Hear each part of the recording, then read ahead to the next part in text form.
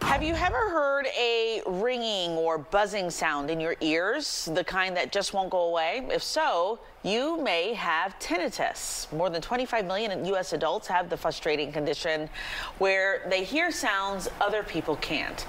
The Fox Medical team's Seth Galvin is here with that story of one Cobb County man's search for relief, Beth. And Christine, you know, tinnitus, when you suffer from it, can be pretty maddening because it can be this constant loop of sound in your head.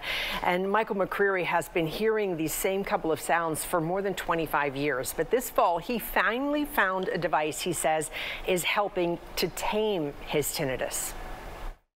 This is how 68-year-old Michael McCreary of Marietta starts his day. I'm usually up anyway around 5 in the morning, between 5 and 6, and that's the first thing I do. I sit down, turn it all on, put it all in, and then I sit and work crossword puzzles. More about what this device is in a minute. But first, McCreary's tinnitus backstory. 1998, the Fox Theater in Atlanta, the Backstreet Boys with his girls. We got there and everything was fine. The warm-up was great. The second the band came on stage, it was the 4,000 screaming girls that was the problem, not the music. A few days later, McCreary says he started hearing this 24/7. You've ever taken the hearing test, you hear them play a tone to, you raise your hand, yeah, I hear it.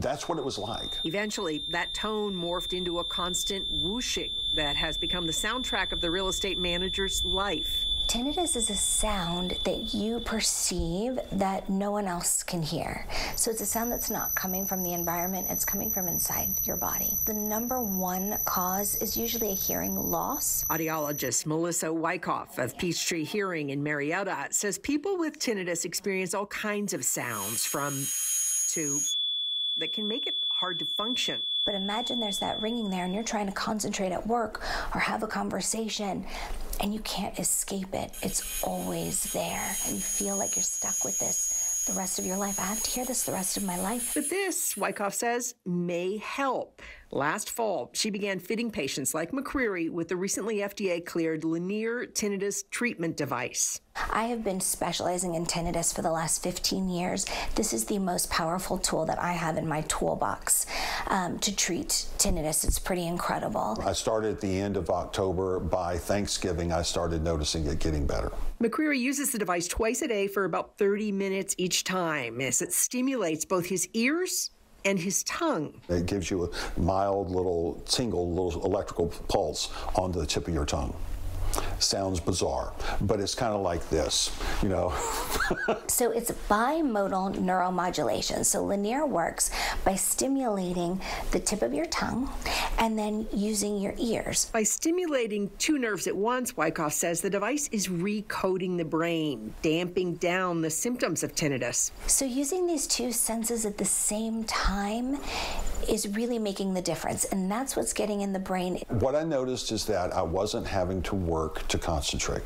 I wasn't having to, reprogram my head away from the tone to be able to pay attention to something else. McCreary paid about $4,500 for the device and the follow-ups, and the tone, he says, is still there. It just no longer dominates his life. It doesn't wake me up, doesn't keep me from going back to sleep. I'm able to concentrate at work. I'm able to sit at the computer. After 26 years of searching for a way to turn down the noise, Michael McCreary finally feels like this may be it. I keep using it and continue to see progress with it. That's my goal.